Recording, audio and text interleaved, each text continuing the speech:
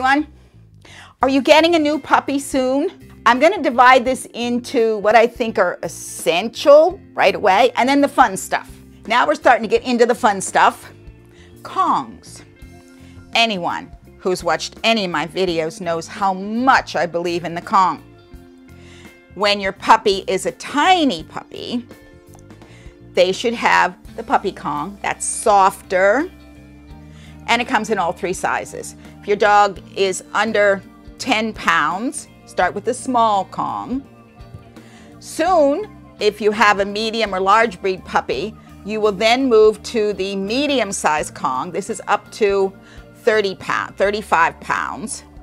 And when they're about 4 months old, you'll go to the large Kong, which is between 35 and 65 pounds. The puppy Kong is softer to help your puppy before they start to get in their permanent teeth. Lots of fillers for the Kongs, and you can see many videos I have of what I use to put in my Kongs. Licky mats. This is a great way for your puppy to have their meal. Some pictures of how to fill the licky mat, and my dog's loving their licky mat. Now I take their dog food, I add a little bit of pumpkin or yogurt, and I make it into a paste and I smear it on the licky mat. Great way to help your dog to take their time to eat their dinner. Here's one of my dog's favorites. It's called the Nina Ottoson Dog Brick. Here's a video of Snoop working on his dog brick.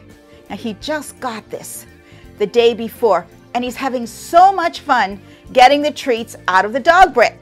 The owner's using the Pure Bites chicken. Can also use the Wellness Soft Bites that break up into tiny pieces. So the dog brick is great. Here's a snuffle mat. Now you have to watch for the baby puppies that they're not going to eat the pieces of felt. A lot of dogs would love this. You set it out flat. You set it down and you put some treats in it. And you can make it into a bowl, or you can make it stay flat, put it down on the ground, and your puppy root through the snuffle mat to find the treats. Or you can use dry dog food. Those are 2 of my favorite puzzle games, and they're also great for using your puppy's brain. Because remember, physical exercise is great, but mental exercise is fantastic. This is the tricky treat, roll a treat ball. And you put treats in. Here's a picture of my girls with the tricky treat ball. Rolling it, the treats come out, and they're having a great time with their roll a treat ball.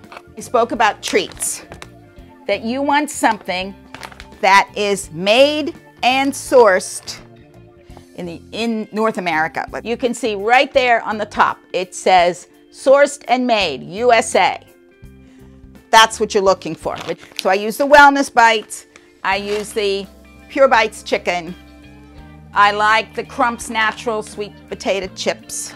That's what I use for my dog. There are a lot of good treats out there. Just look for the USA flag or the statement, made and sourced in the USA.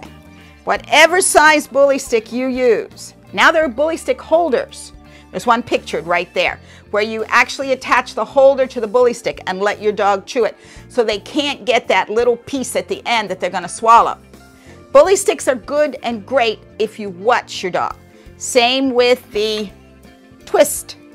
When my dog is chewing on this, I'm watching very careful, and if she gets down to a piece like that, we do a lot of trading with chicken and throw it away. When you get a new puppy, you need the Snuggle Puppy. Now, I don't have one here, but every home I go into, I see the Snuggle Puppy. I'm not getting a new puppy.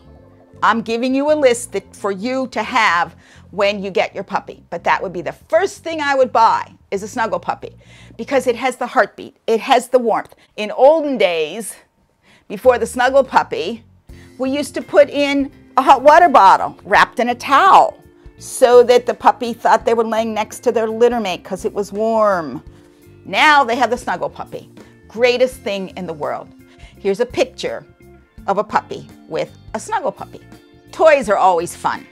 When I buy a toy, this one squeaks, I make sure that the eyes, nose, there's nothing there my puppy can bite off or chew.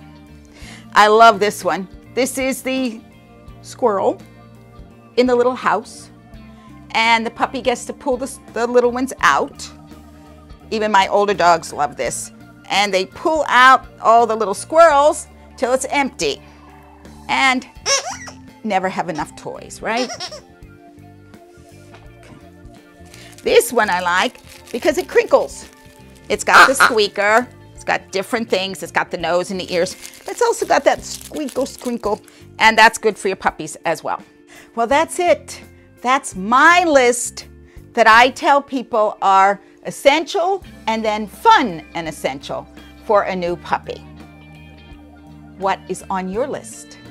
Can you leave a comment as to what I forgot, what you think is essential for your puppy? I'll put some videos above so that you can see the dogs playing with the different toys.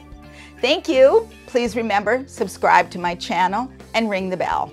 Bye from Joyce at Diamond Dog Training. Bye-bye.